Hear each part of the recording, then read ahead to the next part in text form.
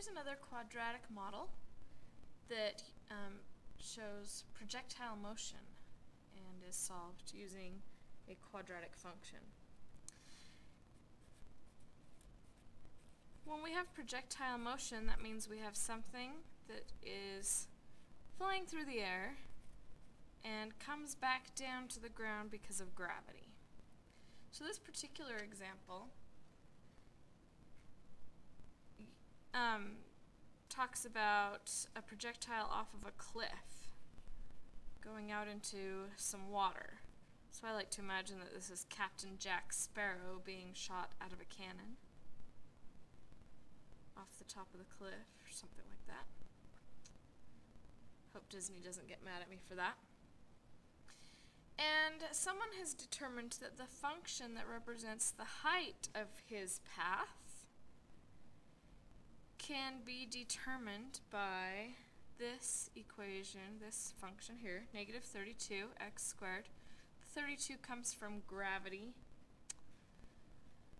divided by 400 squared, so that could have just been done as a number, like 1,660,000 or something like that, plus x plus 500.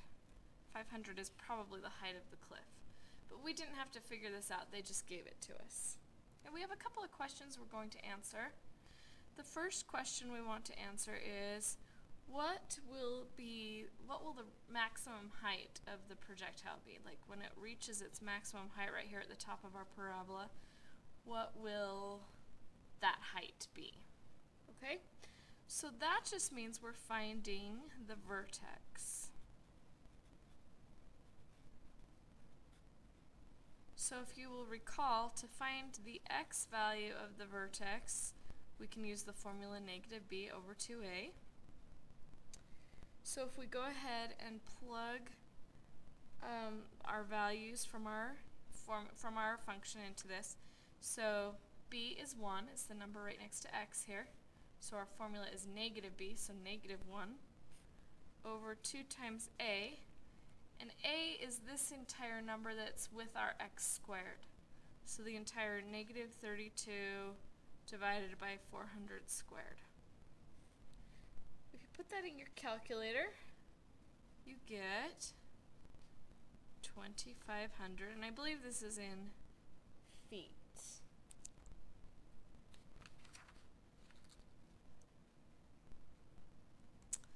I guess the 400 has to do with how fast the projectile is going, at like 400 feet per second. But again, we didn't have to figure that out. They just gave it to us. Okay. Now, is that the maximum height? No. That is the x value where the maximum height occurs. So, assuming that the projectile is launched when x equals 0, then 2,500 feet later, across this water, the projectile has reached its maximum height. So that's where Jack is at his highest point. Okay? But the question is, what is the maximum height?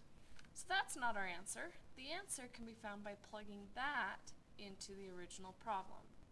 So we're now going to find the height of 2,500. So that means we plug it in. Sometimes stuff like this can be hard to plug into your calculator because if you're not careful with order of operations, your calculator does order of operations automatically and will sometimes give you the wrong answer. So it's frequently good to make sure you've put parentheses around things in fractions, although that's usually just when we have adding and subtracting. Since this is all multiplying in powers, it should be fine without any extra parentheses. We should just be able to go 32 times 2,500 squared without even these parentheses or without these parentheses or these. I've just left them in the problem, but they shouldn't be needed to get the right answer. So then our calculator gives us the answer, 1,750 feet. So that's how high in the air Jack gets to before he starts flying back down. Now this is above the surface of the water because this is like our x-axis down here. Okay. The next question we're going to answer is how far out across the water will he be when he hits the water? What's the y value, or the height, at this point right here when he hits the water? Well, the height is 0 above the water. So y equals 0, or in this case h of x equals 0. And this is known as an x-intercept. Well, how do we find our x-intercepts? We take our quadratic and we set it equal to 0 because the height is 0. So here's the question then. Where will the projectile hit the water?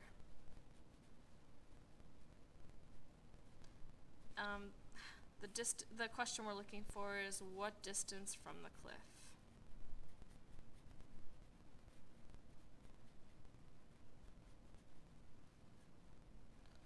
Because the bottom of our cliff here, that's where 0, 0 is.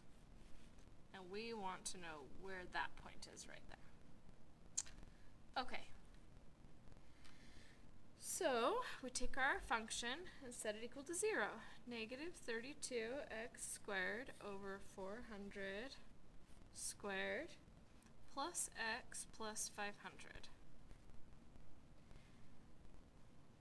I went ahead and put this whole thing in my calculator and just got a decimal for it. I don't know if that makes it easier or harder, but that's what I decided to do. So this gives me negative 0.0002 x squared plus x plus 500. So now I have a quadratic I'm trying to solve, and obviously I don't want to try and factor this. So we're going to use the quadratic formula. So x equals negative b plus or minus square root b squared minus 4ac all over 2a. So to find those values, we go x equals negative 1, because that's b, plus or minus square root b squared minus 4 times a times c, that whole thing over 2 times a. Again, this is a tricky calculator problem. This time you will want to use parentheses because order of operations will divide before this addition when in fact we need it to happen the other way around. We need to do the negative 1 plus this number before it divides this number. So when you put this in your calculator, please put parentheses here, and then you divide, and then you do parentheses here to make sure that everything's being done in the right order. Okay, so the calculations would need done twice because we have a plus and a minus. When we plug in the plus number, so negative 1 plus the other stuff divided by the stuff on the bottom, I guess it's negative 0.0004, right? We get a negative answer. Well, does that make sense that we're going to get a negative answer as a distance across from the bottom of the cliff? No, not really. What that answer is telling us is that technically this parabola has another x-intercept clear over here that's in a negative direction from that cliff. But that x-intercept is not where it hits the water. It's embedded in rock, and we don't really care about it.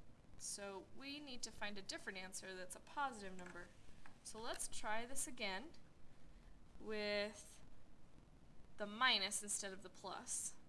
So we're going to go negative 1 minus all that stuff in the square root divided by negative 0.0004.